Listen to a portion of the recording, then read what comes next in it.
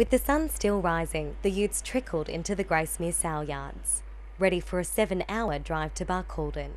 We're taking hay, I believe others have got toys, there's dog food and horse food. More than 120 people from the city, determined to help those in the country.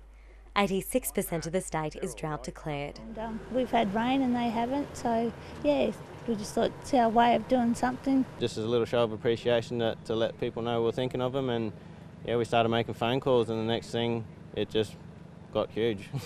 There was time for some last-minute safety checks before the convoy hit the road. Taking in the outback, running into the locals, and stopping only to refuel. Thank you.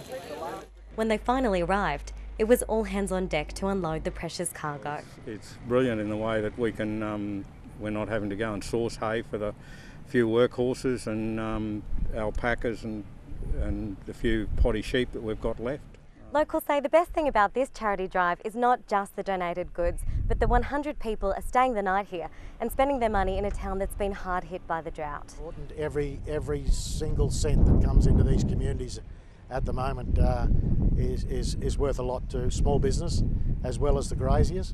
And it's all come just in time for Christmas. Makes the limited finance you got go a little bit further. But the greatest gift would be rain. Elise Edwards, ABC News, Barcaldine.